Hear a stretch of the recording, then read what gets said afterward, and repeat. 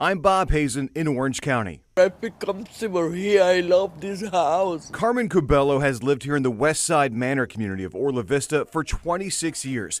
Hurricane Ian wrecked her home when it flooded the neighborhood. Dozens had to get out on rescue boats.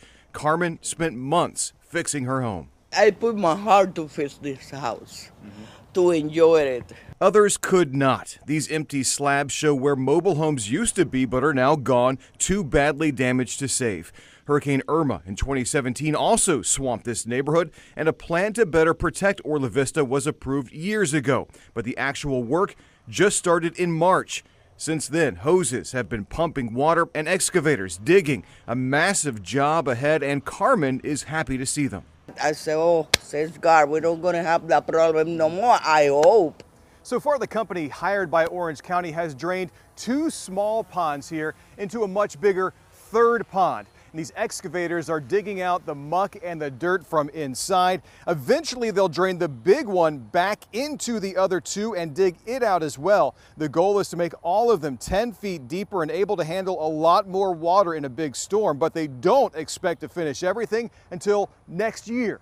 This system's not going to be up and running before this season begins. Janet Buford Johnson has a house on Ronnie's Circle. One of the ponds is in her backyard.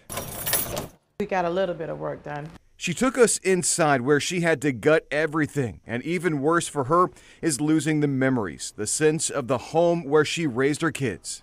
It smelled like rainwater and mold for 6 months. She says the repair cost is $142,000, and it is all on her. She didn't have property insurance, and FEMA only gave her a tiny fraction of that bill. He just did the drywall in here for me.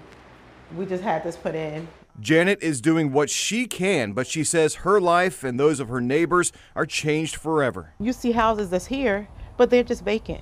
Nobody's there. They haven't even begun to work in their house because they don't have the money or the resources. While the work is being done to hopefully keep the flooding from happening again, Janet is trying to convince Orange County commissioners and the mayor to come up with a program to help people in Orlo Vista pay for the repairs they need to rebuild and stay in their homes. I'm praying that nothing happens this year, but we live here and anything is possible.